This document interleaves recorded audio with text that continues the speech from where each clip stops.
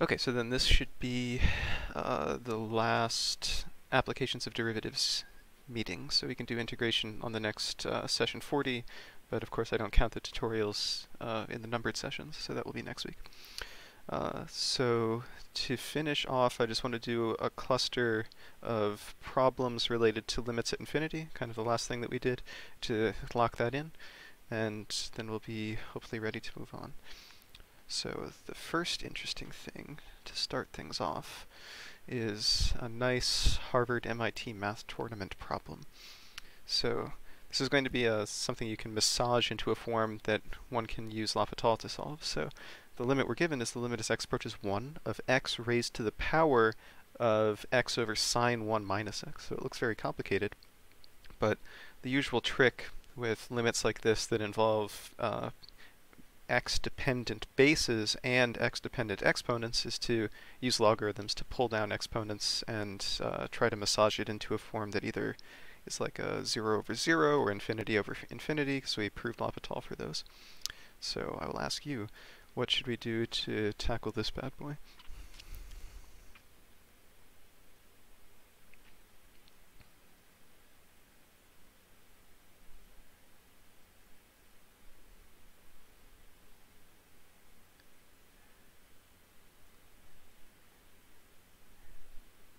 So should we just set it equal to some L? Because to take logs, I believe we need to, well, have it set equal to something. Yeah, that's fair. So I guess there's two ways to do it. You could either say, as you said, set the entire limit x to the x over sine 1 minus x.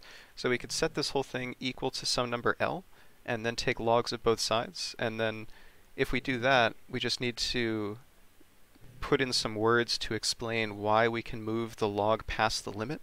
And the reason you could do that is by continuity. So I don't know if we've actually proven this yet, but log is differentiable, therefore continuous, and continuous functions commute with limits. So you could either do that. Another way to do it is instead to start by defining a new variable, which is the junk inside the limit, this x to the power x over sine 1 minus x. So before taking the limit, then just write log of y as something, and then take limits at the end there. So either of these ways work. You could do whichever you prefer, but maybe we should do this one since this was your suggestion. So if we do that, then what should the next step be? I am really hating this sump pump, like thing, but thinking. So I guess we are taking log with. I don't think we need to talk about base because we're assuming that this is base E. Yes. So we see just by taking the log of each side that this is going to, the left side is going to be equal to the limit of x over sine 1 minus x times log x. Sine 1 minus x, good, log x. And all that junk is still x goes to 1. And I guess that's log L, you say? Okay, so what can we do with this junk inside the brackets then?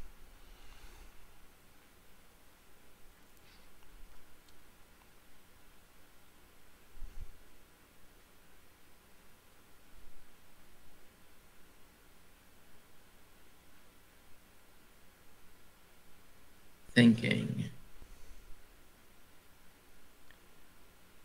Maybe I'll just clean up this algebra a little bit and put the log in the top since, there we go, it makes things look a little nicer.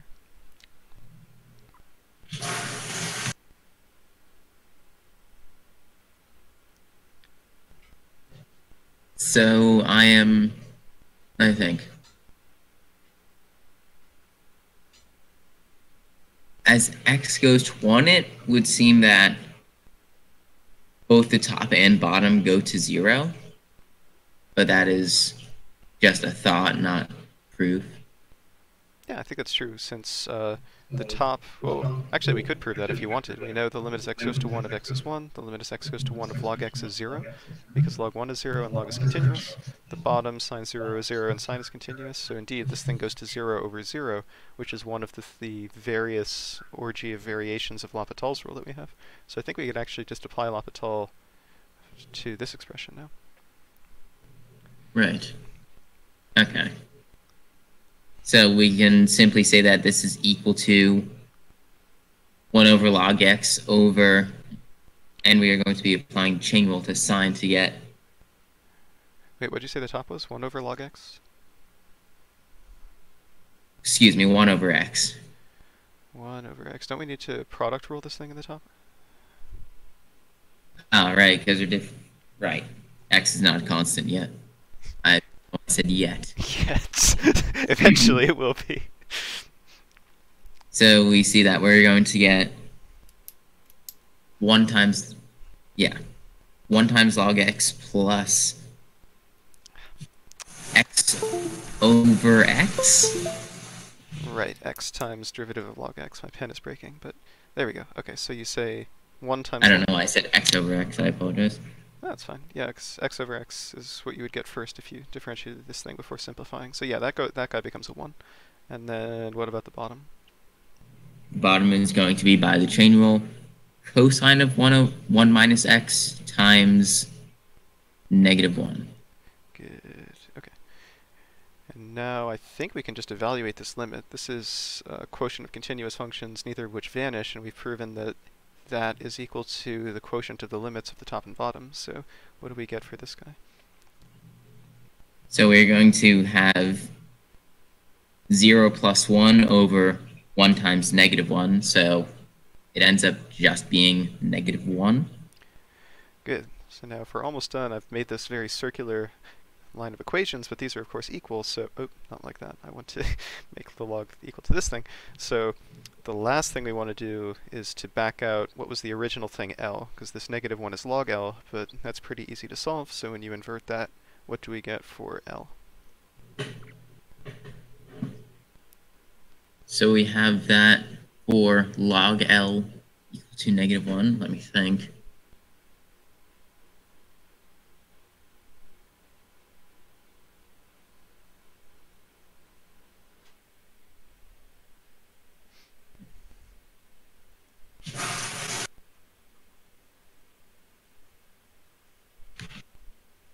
Trying to remember. Okay. Well, I think there's this definition that if... Oh, it just means that the log of, well, so the log of the limit is equal to -1, I think. Yeah,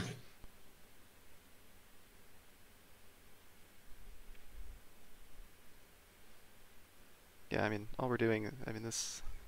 How do you solve this equation for L? Right? Oh my god, I think it's e to the -1. Yeah, should be E inverse. Why? Good. So, kind of surprising, because when you look at this limit, nothing about this seems to scream out that E should be involved. I mean, you have this iterated exponential with a sign somehow, so the fact that E emerges, or in particular 1 over E, seems a bit mysterious to me, so it's kind of an interesting limit, but indeed, E You could do this. Hmm? You could do this with any base log, correct? Yes, but then you would get an extra factor here, because by using L'Hopital's Right. rule, we took the derivative, and the equation d dx log x equals 1 over x is only true for base e, only true for base e. So you would get an extra factor if you used a different base. Okay. Good. Okay, let's make sure we got that right. So indeed, take logs. We proved L'Hopital for 0 over 0 at a. Differentiate top and bottom, get log x plus 1 over minus cos 1 minus x, which is -1. And then use exponentiate both sides to find that the desired limit is 1 over e, or e inverse. Good. Cute problem. Thoughts on this problem? I have no thoughts on this. Good. Okay. So here's an example. I guess I'll alternate between solving problems for you and working them out together. So this is another problem out of the AOPS book. So remember last time we had this example of x squared plus x minus x, limit as x goes to infinity, and we solved that by multiplying top and bottom by the conjugate and using L'Hopital. So you might, after seeing that problem, you might ask the question, is there a general way whenever you have two functions which both tend to infinity as x goes to infinity, so say limit as x goes to infinity of f is infinity, and also limit as x goes to infinity of g equals infinity, you might ask, is there a general way to use L'Hopital for quote-unquote infinity minus infinity, right? The difference of these two things that are getting large. And the answer is actually no. There's not a general rule that always works, but this problem asks the reader to propose a method that might work some of the time. So this is the method which works some of the time. You take the limiting expression, which looks like infinity minus infinity. We want to make this look like a fraction to use L'Hopital. So you divide top and bottom. This is really, f minus g over 1. So you divide top and bottom by f times g. So in the top, we get f over f times g, which is just 1 over g, minus g over f times g, which is just 1 over f. In the bottom, we get 1 over f times g. Then you say, aha, since f and g both go to infinity, 1 over g and 1 over f both go to 0. So top goes to 0, 1 over fg goes to 0, so top and bottom go to 0, and we can use the good old-fashioned L'Hopital for 0 over 0 at infinity. If you do that, then you have to take a fairly messy set of derivatives. So you differentiate top and bottom, use the, well, whatever your favorite way of differentiating 1 over g is, either the power rule with the chain rule for the power being g to the minus 1, or the quotient rule, or whatever. You do that in the top and bottom. And then you can simplify by multiplying through, basically undoing what we did before. You multiply top and bottom by f squared g squared to clear denominators. So if you do that, kills this bottom. This becomes an f squared. This becomes a g squared. Kill that. And then we get this expression, f squared g prime minus g squared f prime over fg prime plus gf prime. So the reason I said that this doesn't always work is because at the end of the day, depending on what f and g are, this thing might not exist, or it might require another application of L'Hopital's rule, or it might just be junk. It might give you nothing. So infinity minus infinity is much harder to deal with, but this at least gives you something to try if you are handed two f and g that go to infinity and want to find their limit like this. So, okay, just something to be aware of, a nice trick. Thoughts or questions on the trick? Do we also assume that f and g are, that you can actually take the derivative of f and g? Oh, yes, good. I should have said f and g must also be differentiable if this method is to work. Yes, good. Somehow I omitted that from my assumptions. Good. Good, good, good. Other thoughts? I have no thoughts. Okay, let's bang out another problem then. So here's a nice fun limit. So suppose we have four numbers that are all positive. A, b, x, and y are all greater than 0, strictly greater than 0. And we know a and b sum to 1, so a plus b equals 1. Now we're asked, compute the limit as t goes to 0 from above of this strange averaging thing. You take a times x to the power t plus b times y to the power t and raise that whole thing to the 1 over t power. So I don't know, what ideas do you have to tackle something like this?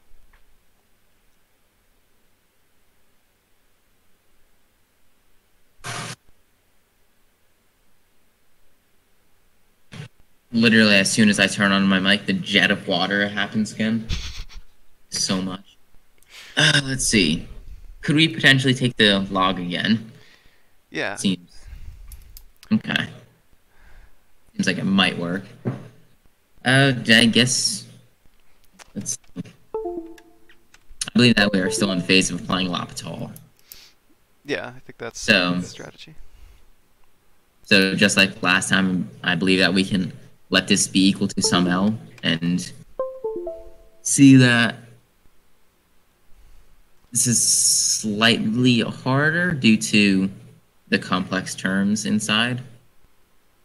Yeah, we could go step by step though. So if I just take the first thing, so again, we use this argument that I can move the log past the limit because log is continuous and this thing inside is continuous.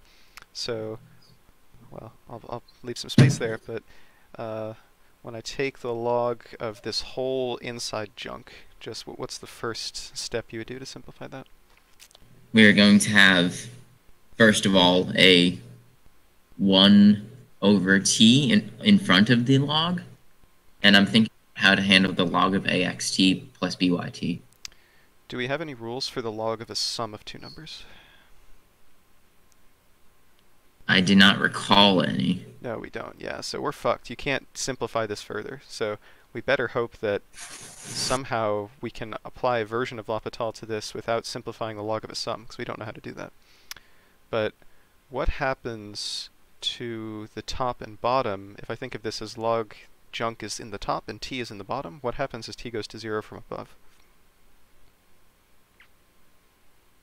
So if t goes to 0 from above, we see that if this is written as if t is under everything, the bottom goes to 0, and it would seem that the top goes to 1 plus 1-ish. Well, let's see, the top goes to log of ax to the A 0 plus b. plus Right. b y to the 0, but a plus b equals 1, right? So I think that's log of 1, which is 0. Whoa, okay, that makes more sense. See, the whole Gave thing up too breaks if you early. don't have that. You need the a plus b equals 1. Uh, okay, good. So that sounds nice. Then we can, I think, L'Hopital this guy again. So what happens if I L'Hopital top and bottom here? So we are going to have, I believe by the chain rule here, 1 over axt plus byt. I'm not saying to the power of t because that takes time. I don't know. Okay. Times. Be careful here. Okay. Oh, fuck. Nice. There we go. Got it back.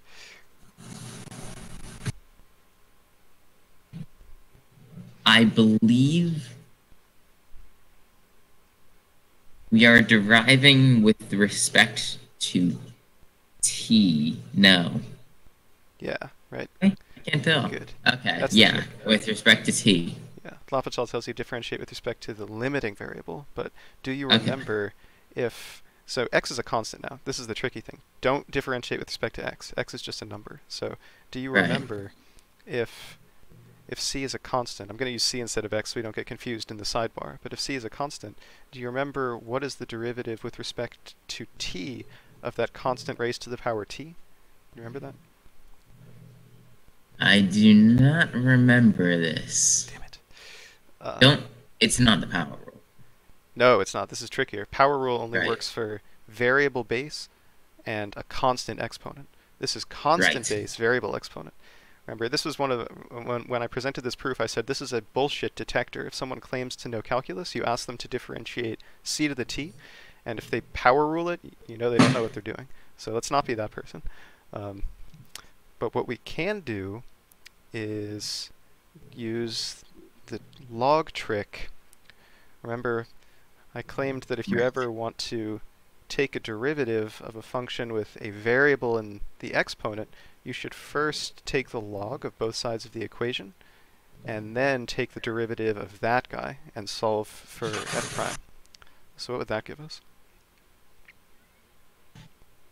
Okay, so in this case, we're going to see that the derivative of axt, so we can take the log of it to get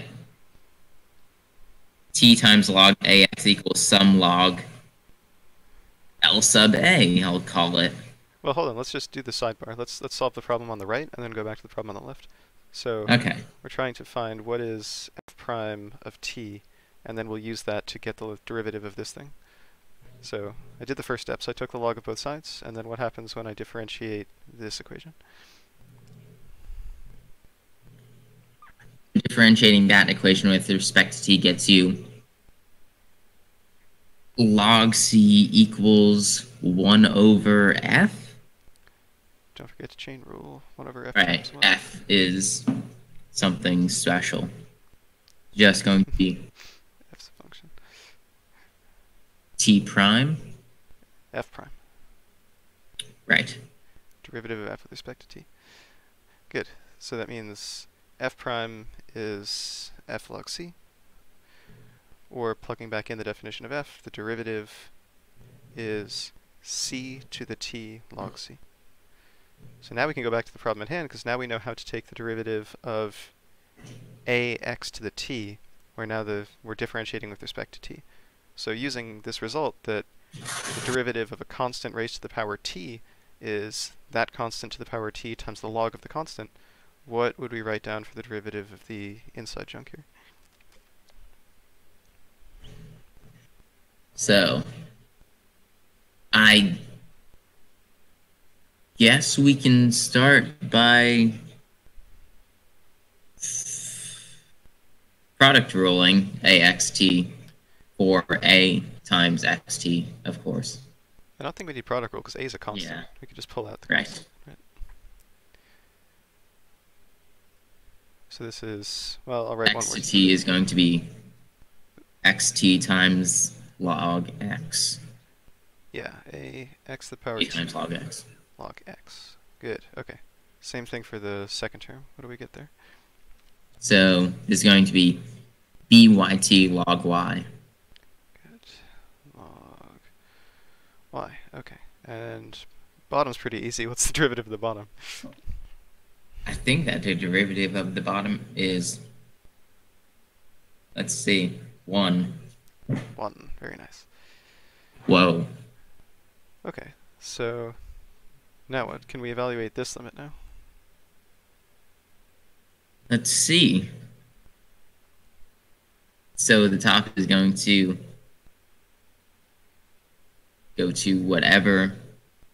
Let's see. I'm looking at the foremost term here.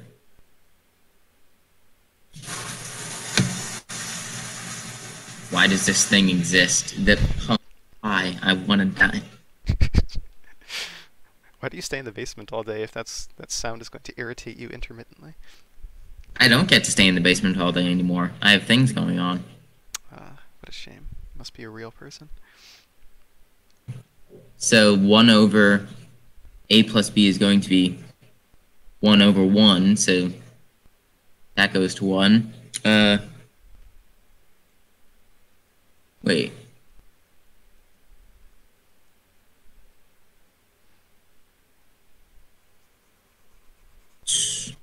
The second term is going to be... Why am I trying so hard to think? Okay.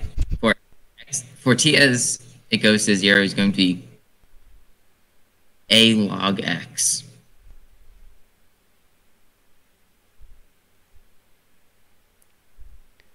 Well, are we having this all in parentheses? Because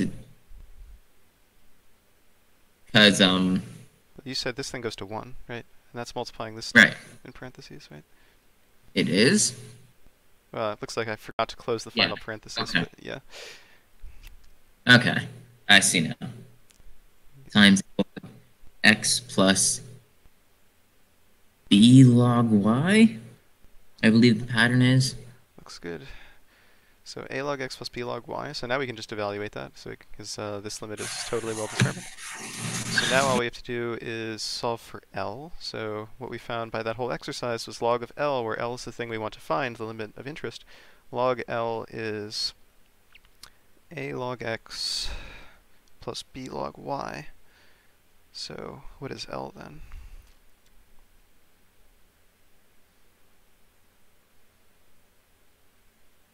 All right, so L is going to be equal to is going to be e to the power of a log x plus b log y? Well, yeah, but we know how to simplify that, right? E to the power a log x plus b log y. I mean, we know... So log, well, e to the power of some log is e to the a times x? well, hold on. I mean, Well, we have to have this as e to the log of something, right? Hmm. How do I express this exponent handle as a that? log of one thing, right? I'm trying to figure out how to handle the a in front. Well, I mean, I think we have a rule for that. We just put it in here, right? Oh, my God. Right. This is log of a power, right? Right. Good. So this is just going to be x to the a and y to the b? Yeah, good. So x to the a and then times y to the b. Good. So again, that's kind of surprising. T going to 0 from above of this expression, where a and b are multiplying x and y raised to various powers. Somehow when we take a limit as t goes to 0 from above, this thing is computing x raised to the power a and y raised to the power b in this very mysterious way. So, yeah, it was interesting. It required an application of L'Hopital's rule, but it was, I think everything we did was basically correct. In my solution, I chose to call it z. Take logs, you get the log of this junk over t. Use L'Hopital. Don't forget this thing. The derivative of c to the t is c to the t log c. You get this junk. Now this is eminently computable because we can simply send t to 0 because top and bottom are continuous and finite. So we get, as you said, a log x plus b log y, which is log of x to the a, y to the b. And at the end of the day, undoing the logs on both sides, that gives us x to the a, y to the b for the limit of interest. Good. I think that's fun. Thoughts on the fun limit?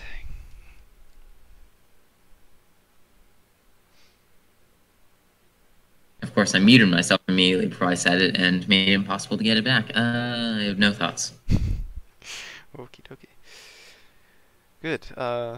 Alright, so this next act is like an extended problem. This is actually taken from one of the AOPS calc problem sets where they had this like 3-part problem about little o notation. So we'll just grind through that problem, but first I wanted to motivate what little o notation is. We discussed it briefly a while ago in like a little preview, but this is one of 2 common notations used in computer science for denoting asymptotic time complexity, right? So this was something we discussed a while ago, that if you have, I don't know, some function, I don't know what to call it, t of n, which measures the time it takes for a program to run on an input of size n. So a program to run on, say, n. This could be, for instance, a program which sorts a list from smallest to largest, like a list of integers, and n is the length of the list.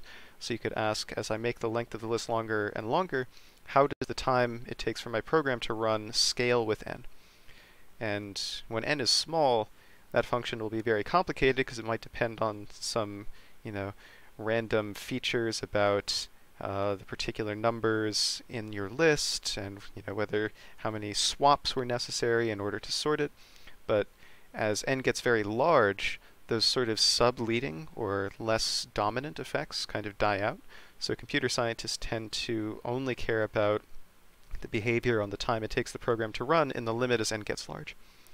So there's a few ways to describe or to compare the growth of 2 functions in the limit as their inputs get large. The simpler one, but actually the less common one to use in theoretical CS courses, is little o notation. There's also big o notation, which requires limit supremum to define, so I'm not going to do that. But here's the definition of little o notation. Good, so okay, definition.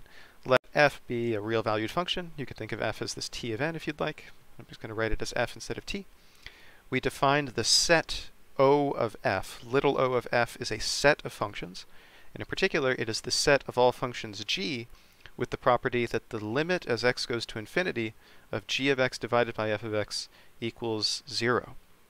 So this is the set of all functions, roughly, that grow more slowly, much more slowly, than the function f defining the set. Right? Because if g grows much more slowly than f gets huge, then this fraction is going to get very small because the bottom's huge and the top is not so huge, which means the fraction should tend to 0. So this is actually just a new fancy word to drape around something we've already seen before, right? Because we already have a word for this thing inside the set. This is the statement that f dominates g, right? We already defined this. We say f dominates g if this limit is 0. So, huge. It's getting huge faster. Good. So, if you prefer, you can say that little o of f is the set of all functions that are dominated by f. Okay, fine. So, it's not so bad. But let's try to prove some properties of this set definition. So this is some sloppy notation that I don't actually like, but people actually write this, so I'll use it and then just explain what it means. So we wish to prove that O of f, O of g is a subset of O f g. So this, here's why I don't like this notation.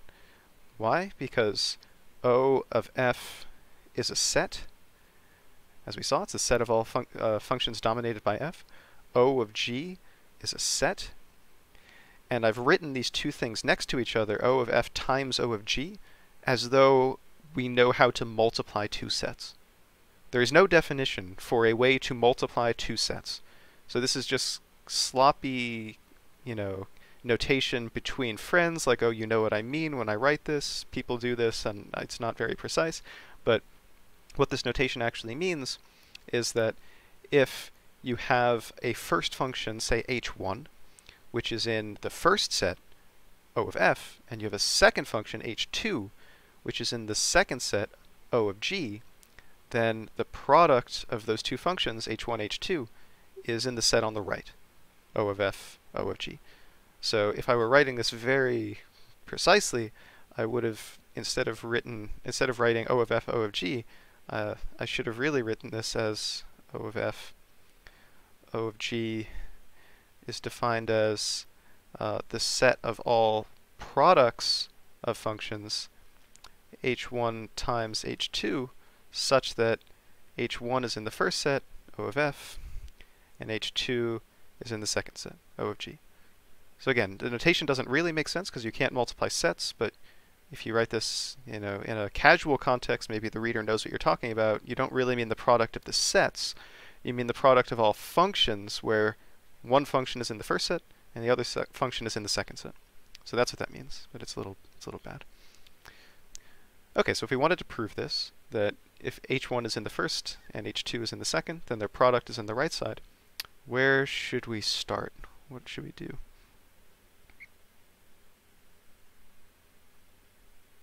I guess we can...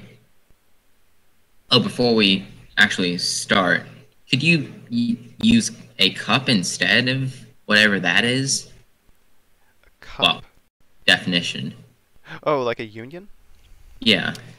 Union wouldn't quite be right, because the union is the set of all functions in the first guy and all the functions in the second guy.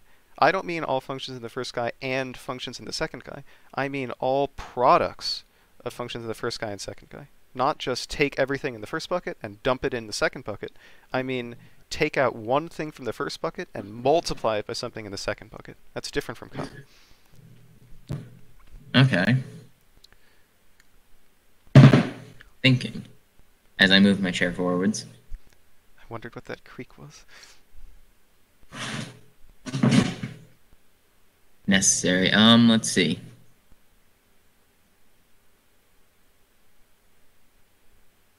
I have not worked with sets or strange definitions in a while.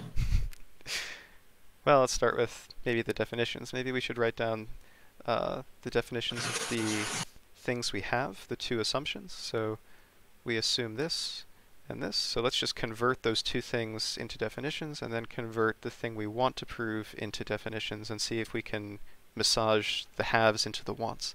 So what is the meaning of the two statements we have?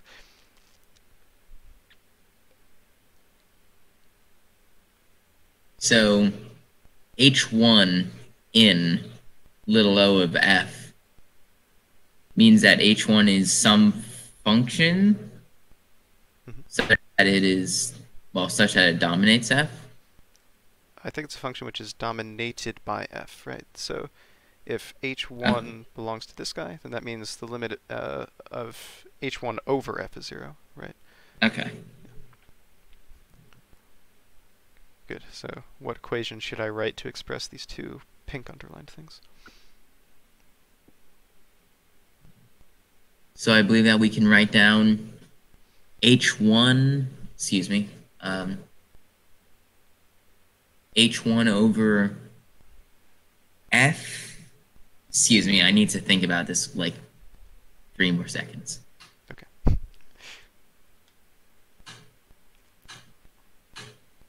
And now there's random clicking in the background. I hope it's not a bomb. It's a beam. That's concerning, regardless. Okay. So, why? This is my life now. Okay. So I believe h1 over f is going to be equal to 0 equals h2 over g. Well, they're not equal to 0, but the limit equals 0, right? Okay, yeah. As x goes to infinity equals 0 equals limit as x goes to infinity of h2 over g. Okay, good. So those are the two pink underlined statements. What is the statement we want to prove expressed as? This is the statement that the limit as x goes to infinity of h1 times h2 is, well, over fg equals 0. Good. Fg equals 0. Okay. So do you see a one-line argument for why, if these two things are true, then this third thing must be true? Could we multiply them? Yes, because we have proven that if a limit exists, then the limit of the product is the product of the limits. So the thing which we want to be equal to 0, h1 times h2 over fg, is indeed exactly the same as what you would get by the product of the limits of these two things, since they exist. Again, we can only do this because we've assumed that the limits exist. We proved before that if the limits don't exist, you can't split them like this. Good, but that's 0 times 0, which is what we wanted it to be, 0. Okay, so this is not a hard exercise, it's just a reading comprehension exercise to see whether you can understand what the definitions mean. Okay, thoughts on this question? That was easy. Good. I need an easy button. I actually have one of those, a Staples Easy button in my parents' house. Good, yeah, so this is just the same thing again. This is unpacking those two definitions. This limit vanishes by definition. Limit of the product is the product of the limits, so this thing is this 0 times 0, which is 0. But again, this is the definition of h1, h2 belonging to the set O of fg. Okay, let's do something a bit more interesting. So if f is a polynomial and g of x is e to the x, prove that f belongs to O of g. So what do we need to show for this statement to be true?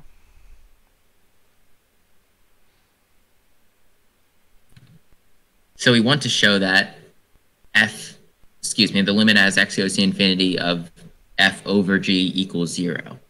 Yeah, f of x over g, but g is e to the x, so we want this to be 0. Okay, so how could we prove this statement, or how could we prove that this is true for any polynomial?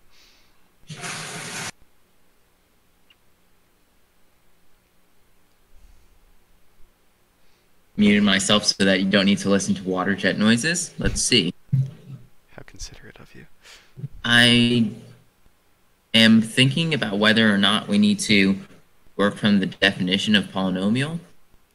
We could do that, yeah. So maybe I should put in explicitly polynomial means it's some sum of a finite sum of monomials. So any polynomial can be written as an x to the n plus an minus 1 x to the n minus 1 plus a dot dot dot plus a 0, and we still want this all to be over e to the x.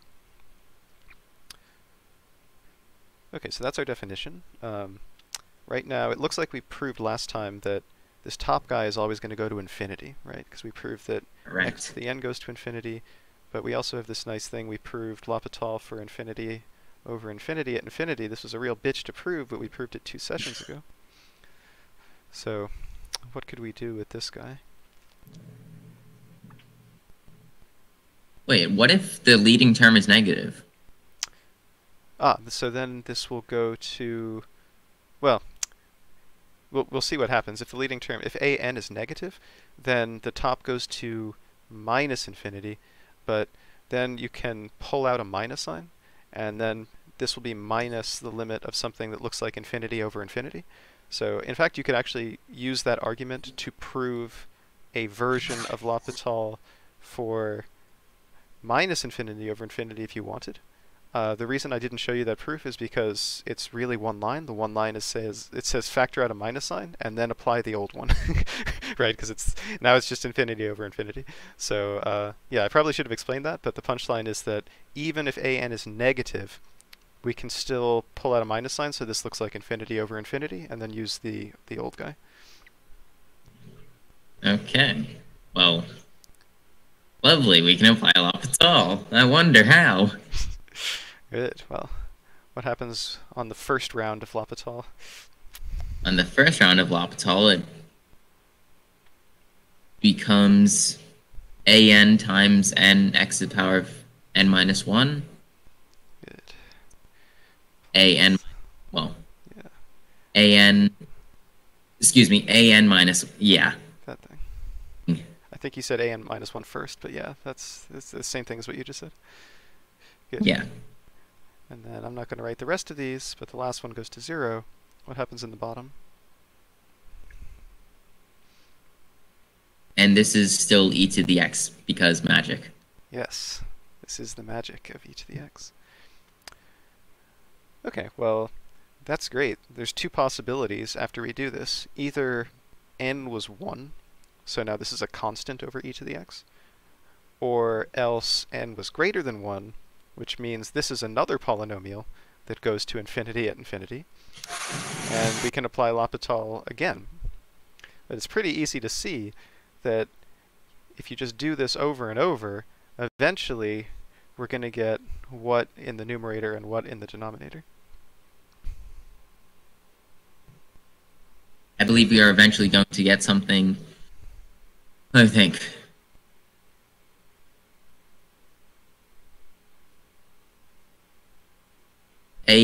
Okay, thinking about the form.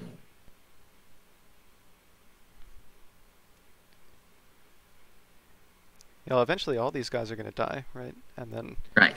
and then this We're guy, all going to die. well, yes, we are all doomed, but eventually we're going to get to the point where this is just x, and then we take the derivative of anx and just get left with an, right? Ow. That makes much more sense. Yeah. I was like, are you going to hit?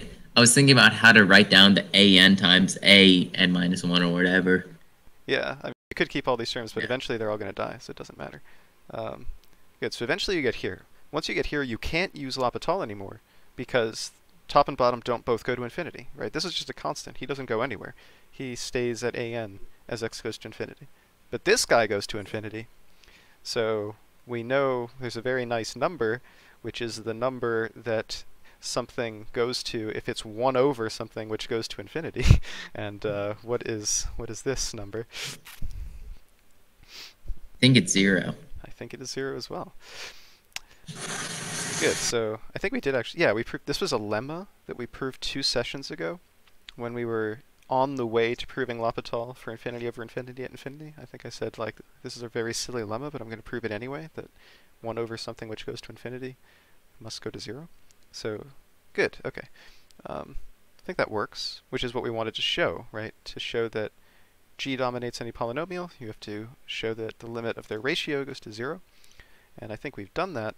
I was a little kind of sloppy here about this. I mean, if I were grading for Real Analysis 1 and a student wrote this in like the formal proof they were handing in, where they just said, okay, keep going until you get down to an, I might say, all right, that's a little sloppy. If we were being totally rigorous, what I would probably do is use induction, mathematical induction on the order of the polynomial. So remember, for induction, you start with the base case, so I would say we're going to start with 0th order polynomials, which are just constants.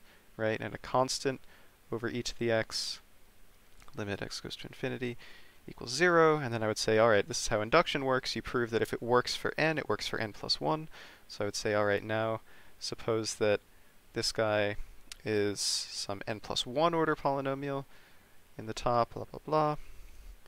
And then apply L'Hopital's rule, and then I would have an plus 1, n plus 1, x to the n plus junk over e to the x. Then I would say, well, by our inductive step, it works for n, and we've proven that if it works for n, it works for n plus 1, therefore it works for all orders of polynomials by induction.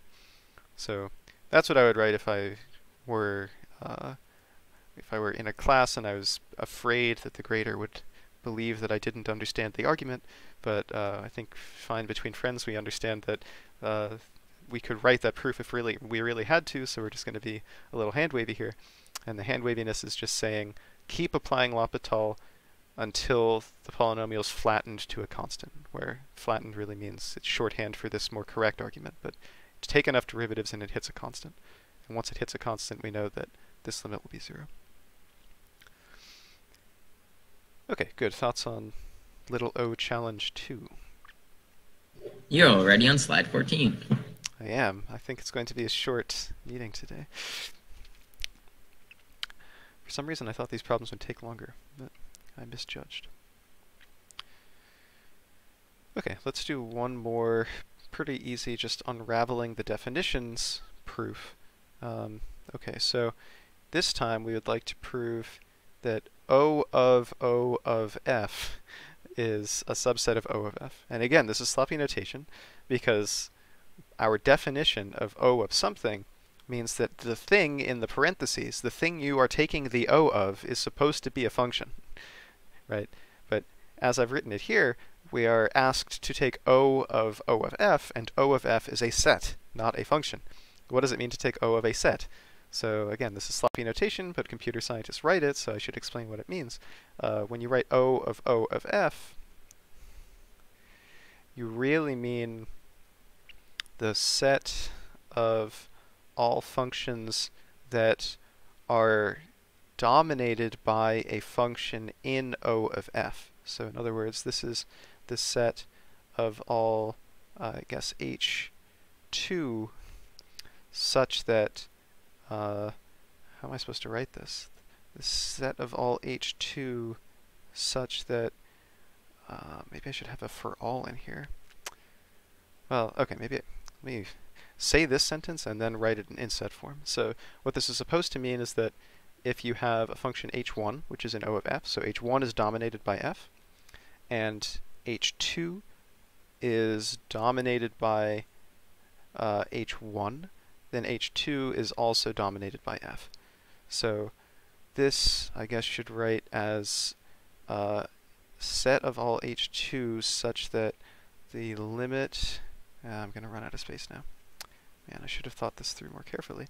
But, okay, this is a statement that, or the set of all functions h2 such that for all h1 with limit x goes to infinity of h1 over f equals 0, it's also true that the limit as x goes to infinity of h2 over h1 equals 0.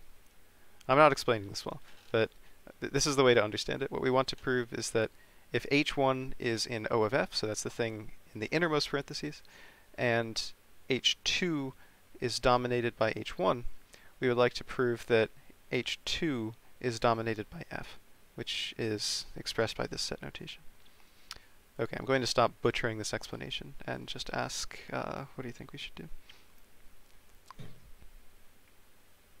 Okay, we start by what we're given. So h1 is in subset of little o of f implies that the limit as x goes to infinity of h1 over f equals 0. And I'm just going by variable names. This is also equal to limit of limit as x goes to infinity of h of 2 over h of 1. Good. Okay, so we know those things. And what do we want to prove? We want to prove that the limit as x goes to infinity of h2 over f equals 0. Good. Okay. Now, can you see a one-line reason why, if this is true, then this must be true? I wonder if we should multiply. I think so. What happens when we multiply?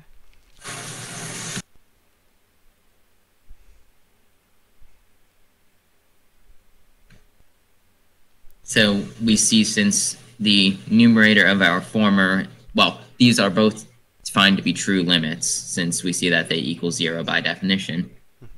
So we see due to the numerator of our former and denominator of our latter, we're going to just get that the product of limits is equal to what we want to prove. Good. Okay, so you say, since both limits exist, we can take the product, and that's the product of the limits, but the product of the limits, as you said, gets a nice cancellation, because we have numerator and denominator are both h1, so we'll have an h1 over f times an h2 over h1, and we'll have this nice cancellation of the h1s. So this is the limit as x goes to infinity of h2 over f, but on the other hand, we know the value of this thing, both of these guys are 0.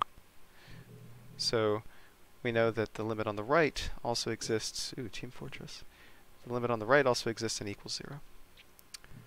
So indeed, just taking the product of these two tells us that this is a sentence which sounds almost obvious when you say it in words, but so if h1 is dominated by f, so h1 grows much more slowly than f, and h2 grows much more slowly than h1, then h2 grows much more slowly than f, right?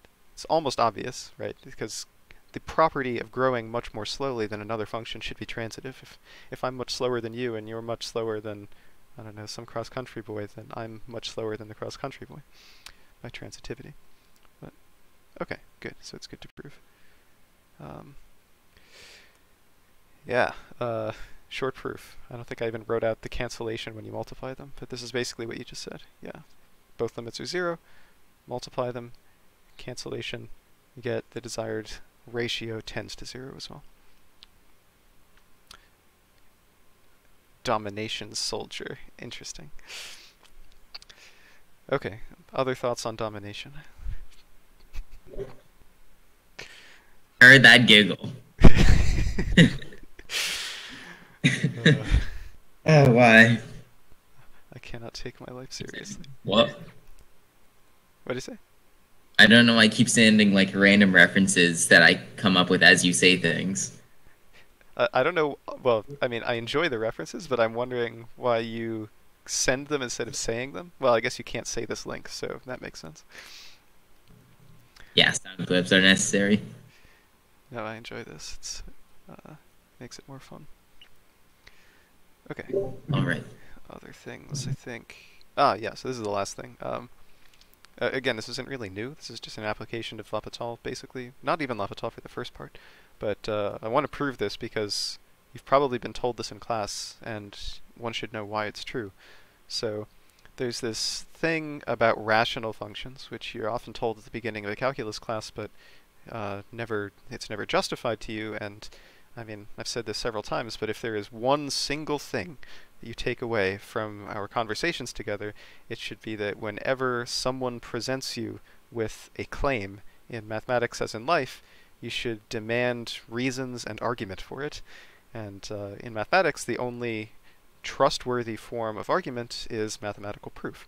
So if someone tells you that, hey, I hand you two polynomials, one polynomial is called f, and he has order m, where m is some integer, m is in maybe z plus, and maybe he has all these terms, and then I hand you a second polynomial g. This guy has order n, and his coefficients are named b, so bn xn and so forth. And I take the limit as x goes to infinity of the ratio of those two polynomials, f over g.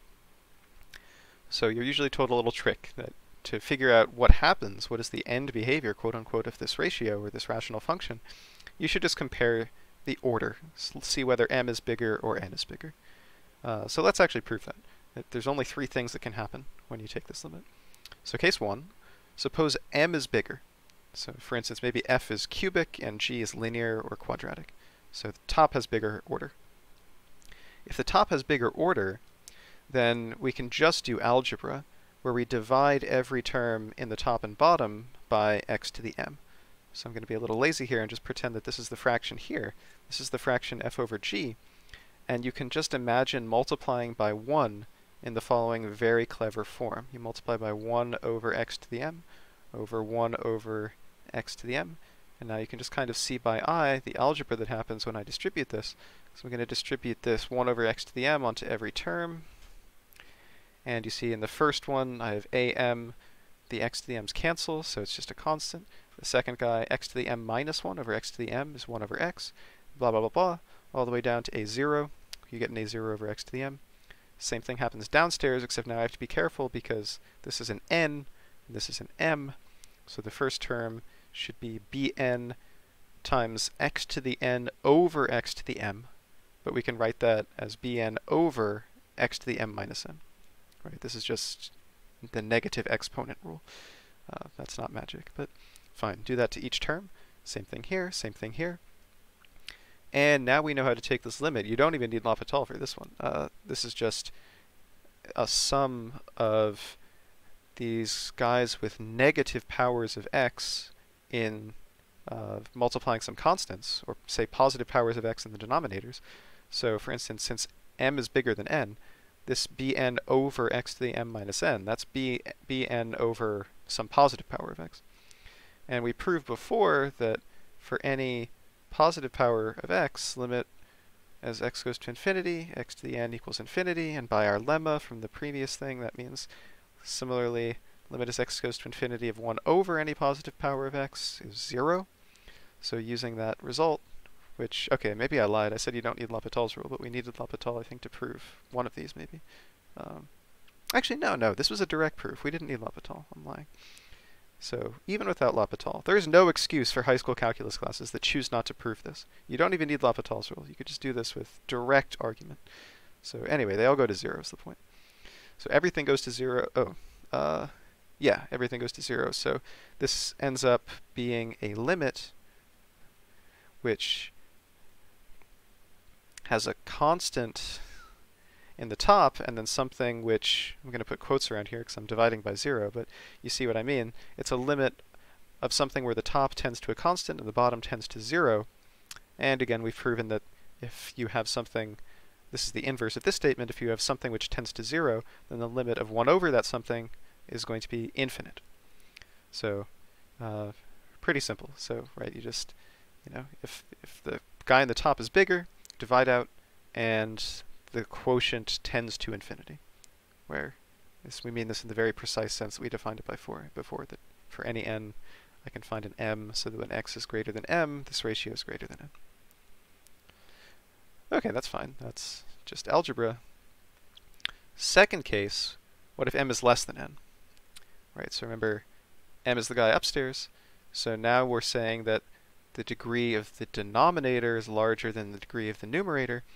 So, okay, I'm not going to go through that whole spiel about multiplying by 1 over x to the n over 1 over x to the n again, but you can see what happens. We do that, now we have all guys that tend to 0 upstairs, and then mostly guys who tend to 0, but then one constant from the leading term downstairs. So this goes like something which is going to 0 in the top and something which is going to bn in the bottom, which is 0. So good, okay, this also makes sense. If we have, say, a linear function over a cubic function, we expect this to go to 0 because the bottom is getting big faster. Okay, last thing, really the only interesting thing, this kind of case 3, what if they're equal? What if the degree of the polynomial upstairs is the same as the degree of the polynomial downstairs? Well, I mean, you can probably see what's going to happen. We just play the same game, divide top and bottom out by x to the m, which is the same as x to the n. Then make the same argument that, this is a limit of a quotient. You take the quotient of the limits. All of these guys go to 0. and the only surviving terms are the leading terms, am over bn, so it's the ratio of those leading terms that this fraction tends to. Okay, good. So I've skipped some steps, but I claim that we could actually justify every step rigorously because we've proven all of these things, that these guys go to 0, and that limits have this nice behavior when numerator and denominator do not go to 0. So this actually exhausts the 3 possible cases for the end behavior of a rational function. So, okay, thoughts on this little argument? Not on this argument specifically, but I'm curious what is preventing math teachers from presenting proofs. Is it like that presenting proofs is overly dependent on previous years? I mean, I don't have a good answer to that. Do you think it is? Like, starting proofs this year, like in March, whenever we did, do you feel that being able to learn to prove things was somehow dependent on having taken a particular class, like algebra? No. It did take a while. And I still have nowhere near mastered it. That's fine. It's something that takes practice, but yeah, I think I agree. I don't think it depends on a particular class. If I had to answer the question, why do high school math teachers not teach proofs? I think I would say the incentive structure is not aligned for them to do it, right? What are the incentives for teachers? Well, they want students to pass PSSAs or whatever standardized tests and cover the material that they have to from the textbook. And they certainly could present these proofs, but it would take time away from doing the grindy shit that you need to do to pass PSSAs and stuff, which determines, you know, the teacher's career safety, basically. So I would say that it's not the teacher's fault per se. It's kind of an institutional effect where, you know, there's a giant institutional momentum around standardized tests and things that incentivize teachers not to teach you to think, but just to teach you to calculate. I don't know. Maybe that's not true in all cases. Maybe some teachers are also to blame themselves. Maybe they just don't understand how to prove things and wouldn't be able to teach it. I don't know what the answer is. So I'm laughing at the state of the American society right here because standardized testing is supposed to improve life for all. Well, I don't think anyone believes it does that. Well, no, it does not improve life for anyone. That is a lie. Yeah, I see the reasoning for it. Standardized tests are supposed to lower bound performance, right? Because if you force every teacher, I mean, okay, so here's math performance. So, I mean, here's what would happen if you didn't learn anything. Here's what happens with standardized tests. And here's what's happened. There's probably, maybe this is on a log scale, because I wouldn't have enough room on the screen to show the relative difference between the positive externalities from being able to prove things. But here's what happens when you're able to prove things. And I think the reasoning people that make standardized tests have is that, like, oh, well, if there were no standardized tests and we just left teachers to their own devices, maybe they wouldn't do anything, nothing would happen. So they think they're moving you from here to here by forcing the teachers to at least get you to be able to pass standardized tests, right? They're lower bounding the quality. They're moving the lower bound from here up to here. But I think the problem is they're also upper bounding. I mean, if you make everyone pass standardized tests, you're probably putting a ceiling here that no one can pass because they don't have time to learn proofs, and they're kind of sadly preventing everyone from getting up here, which is, I think, the point of studying math, is to learn how to think rigorously and evaluate arguments, which is valuable for being a productive human. But anyway, I should stop ranting, 'cause I've heard this rant a lot of times now. Good. Other thoughts? Mention that it never gets boring. What do you say? Haven't mentioned that your rants never get boring. Well, it's good to hear it. I feel like you're just flattering me at this point, so I don't know if that's actually true. Okay, one more. There's 2 more slides. Yeah, it's an exercise is the last one. So you may have heard, have you discussed slant asymptotes in your class yet? I believe it was mentioned and I just didn't pay attention. Okay, good. Yeah, I mean, I don't blame you. It's not that interesting, but I mean, what does it mean? Well, we have a couple kinds of asymptotes we've discussed already. You can have, say, a vertical asymptote, like the tangent function, which blows up at a finite point, you can have a horizontal asymptote, whereas you run off to infinity, this guy goes to some number.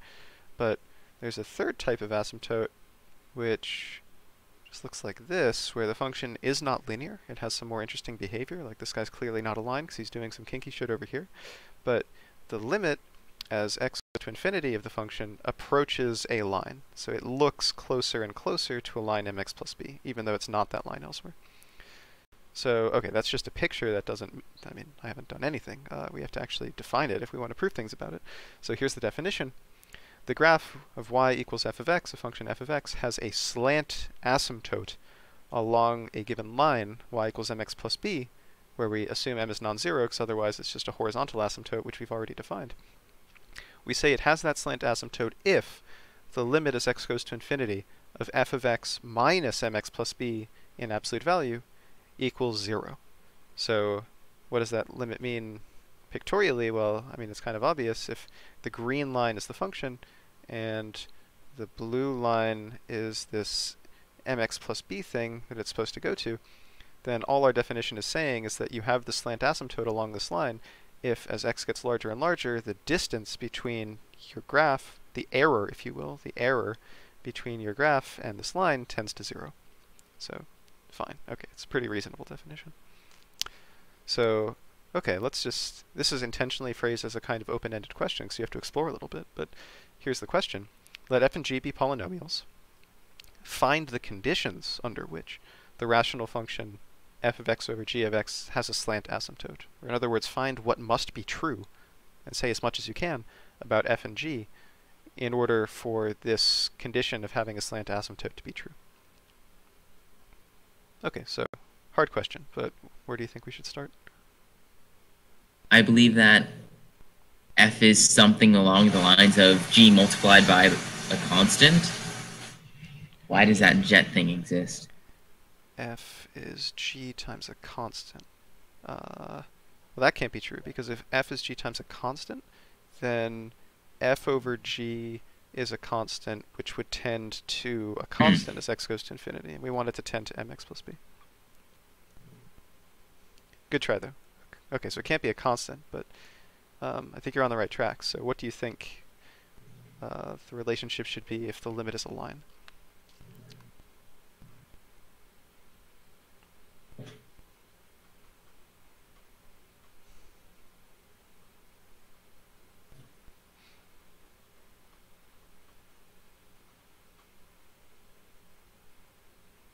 Perhaps f of x is some, okay, these are still just thoughts, but perhaps f of x is some function composed with g of x, well, not composed, multiplied by g of x. F of x is h of x, g of x. No? Okay. H is some polynomial? Okay, so this could work. What kind of polynomial would h have to be if this is supposed to give us a slant? Linear / binomial. Yeah, so this would have to be a line, and my pen just died. Yep. Come on. Okay, yeah, so if h is a line, say mx plus b with m non-zero, and now you can see my pen is skipping again. Mx plus b, there we go. This would work, so because this would have the property that f of x over g of x is a line mx plus b. So if this were true, then clearly just by algebra, then f of x over g of x, absolute value, minus mx plus b, well, this is minus mx plus b in parentheses. This is exactly 0. So this condition would be satisfied, because clearly if I take the limit as x goes to infinity of both sides, on the right I get 0, so this thing works. Okay, so we found a class of solutions. The class is f is a linear multiple of g. Do we think this is all possible solutions, or are there others? It doesn't seem likely that this is, I think.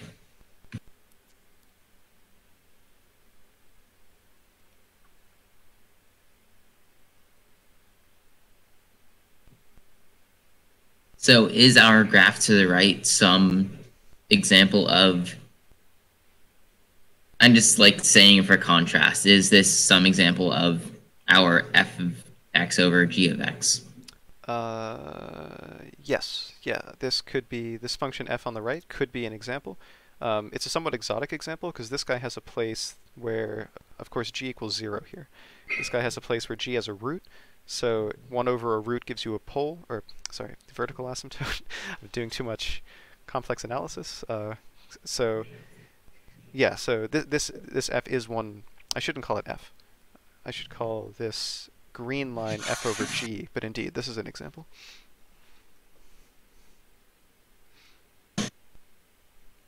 Thinking. So this means that I believe that my function, well, my idea does not account for all possible conditions because the f of x equals hg is always going to be linear when f is divided by g. Yes, this is always linear, right? So we want to look for functions that f over g doesn't have to be linear, but it just has to be sort of approximately linear as you take the limit as x goes to infinity, right? So what's an example? Let's just see if we could cook up one example that doesn't fit this mold. So here's one example. F of x equals x squared plus 1. G of x equals x. So clearly this is not a linear multiple of g. I can't multiply g times some line like x, y equals mx plus b, because if I did that I would get mx squared plus bx, but I would not get a constant. So this is not a linear multiple.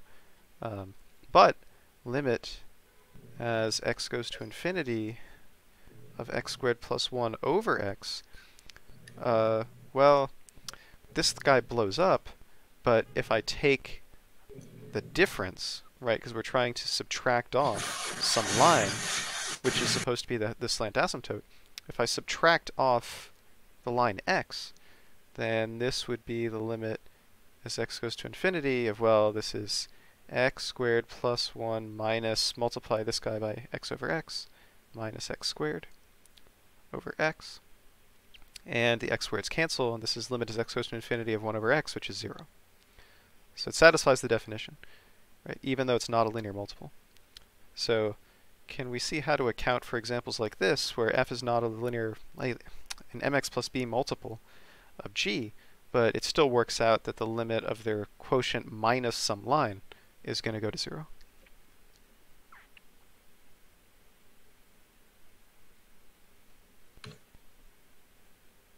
I believe if g is some lower order polynomial, that might be the case. Let me think. Good.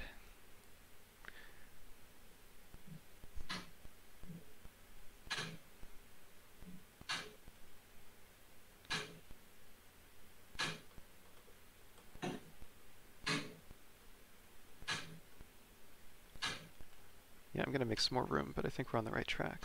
So let's find if I don't know why I said lower order polynomial if I meant lower degree polynomial. I think you can use either word, order or degree, both fine. Okay, yeah, so let's find if we can say precisely how much lower the order has to be. So I'm just going to write the definition. This is the definition of slant asymptote, but now the function we're interested in is f over g rather than just f. Right, so limit as x goes to infinity, f of x over g of x minus mx plus b. We're looking for conditions, so I'm going to put a want over the equal sign. We want this to be 0. Okay, so what can we do on the left side to find something out about the relative orders of f and g?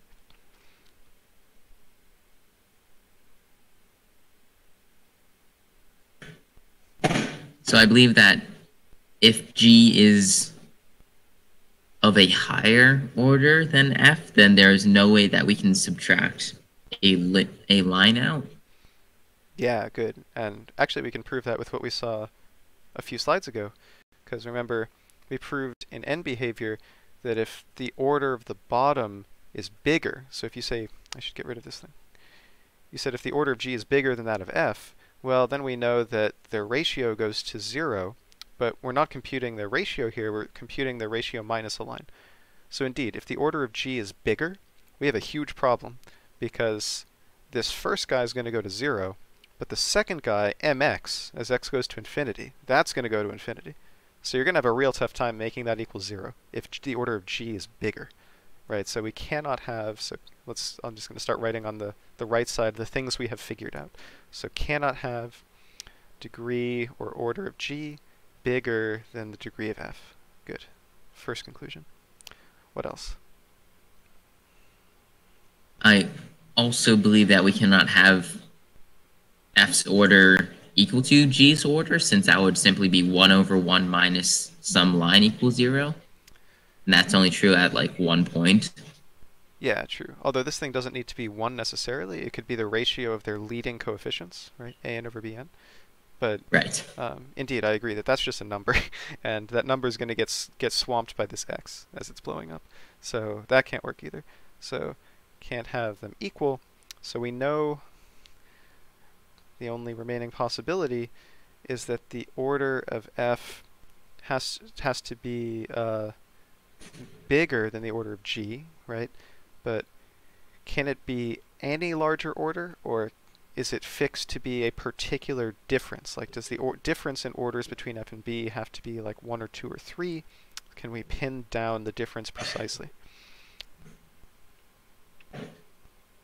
Well, I'm almost intentionally avoiding the answer here, but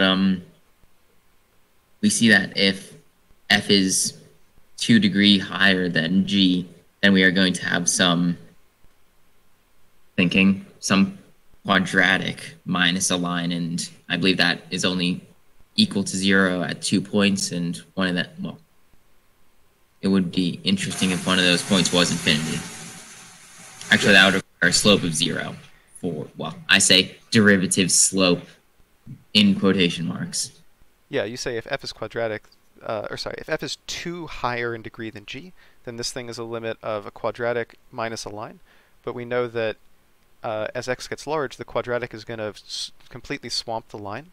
And unless the slope, quote unquote, or the coefficient in front of the x squared is 0, which would contradict the original assumption, then this thing would blow up, and it wouldn't go to 0. So it seems like we also can't have degree of f equals degree of g plus 2. It can't be 2 greater. And I think that argument applies for any higher, right? If f is 3 higher, then you're going to get cubic minus line, which is going to blow up. So it looks like there's only one option. What's the one option? I believe that the only option is for when the degree of f is the degree of g plus 1. I think that's right. Degree of g plus 1. Good. So we've gotten to the right answer. And now that we see what we want to prove, it might be a little easier to do the formal manipulation. So the way to do that, since we're trying to roughly argue that only if the degree of f is 1 larger than the degree of g will this guy end up like a line, so that line minus line can be something which tends to 0. So the way to do that, or to argue that algebraically, is to get a common denominator between these two, so we can compare the line contribution to the g contribution, so to speak. So if you do that, you'll get f of x minus, well, getting a common denominator gives us the quantity mx plus b times g of x over g of x. Now here's the trick. This is, again, a quotient of two polynomials, right? If I take a line times a polynomial, I get another polynomial. So this is a limit as x goes to infinity of polynomial over polynomial, even though those two polynomials look kind of more complicated now because there's a sum in the top. But we proved before, well, roughly proved, I argued, didn't really go through all the details, but we proved that the only way that a quotient of polynomials can go to 0 is if the order of the bottom is bigger than the order of the top. So we need the order of g to be bigger than the order of this junk in the top. But now we're in trouble unless there's a very specific condition, because how can the order of g be bigger than the top when the top has g times x, right? If you have g times x, that's going to have a bigger order than g. So it seems like in general we're screwed, because you're going to get g times x in the top. That's going to have a bigger order than g in the bottom. So how do you get the order of the bottom to be bigger than the order of the top? Well, the only way that could work is if there's a cancellation, right? If one of the terms of f, actually two of them, right? If the first two terms of f cancel with the first leading terms of x times g.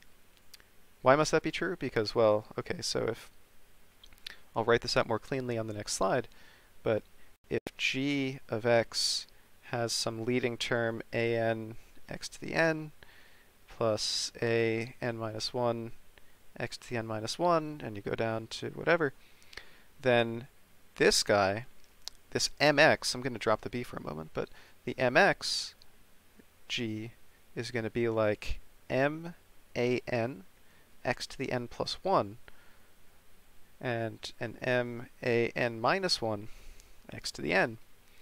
We better kill these two terms, right? Because we want at the end of the day the bottom to have higher order than the top. The bottom has order n, right? I wrote it right here, a n x to the n. So if the bottom has to have higher order than the top, we better kill off these two terms, because this guy has higher order than the bottom, and this guy has the same order as the bottom. And the only way we can cancel those two terms off is if f contributes the cancellation. So f has to contribute a minus m a n x to the n plus 1 and a minus m a n minus 1 x to the n. F has to contribute those terms to cancel, so that when we add these together, we kill off the higher order terms, and we're left with only terms that are subleading, that are lower in degree compared to the bottom.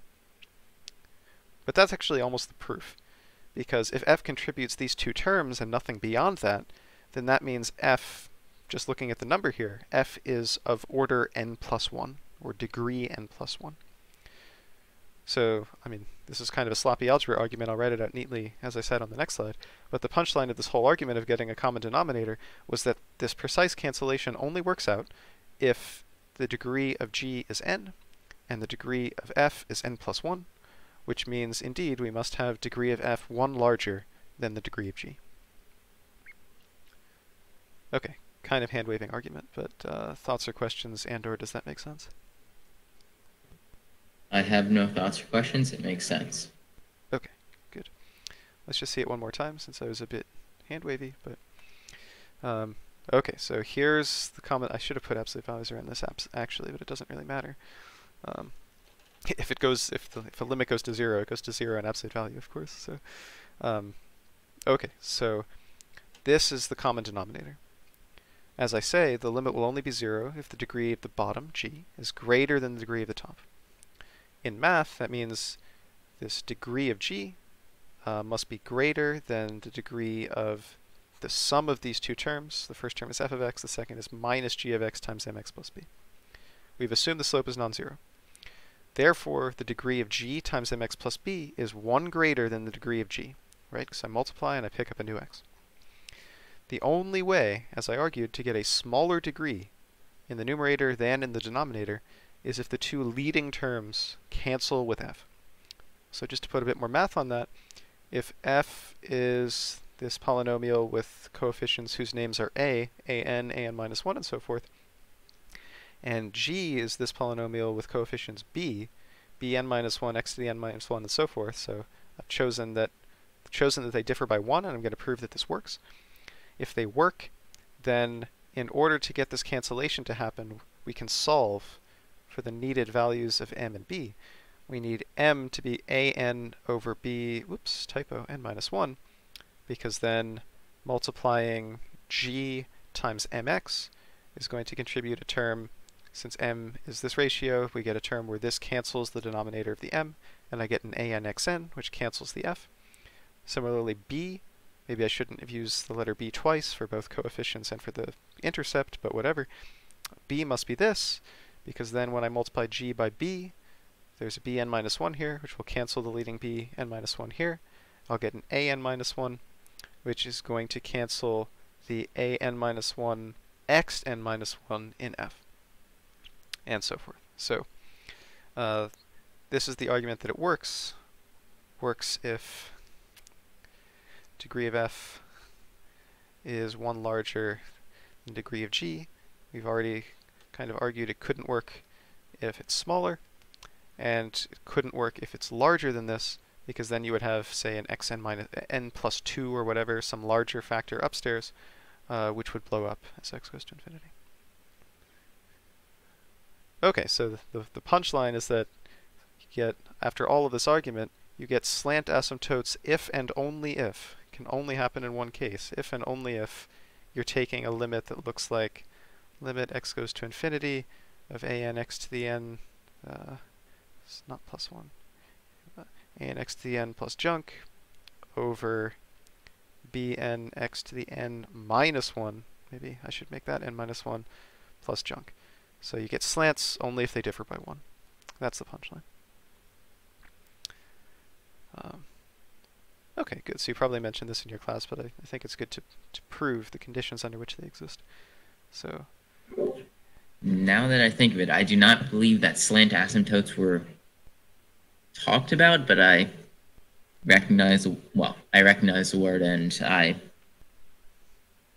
am more comfortable with the idea now. Oh, so it wasn't even mentioned and you didn't pay attention. It was just like never discussed.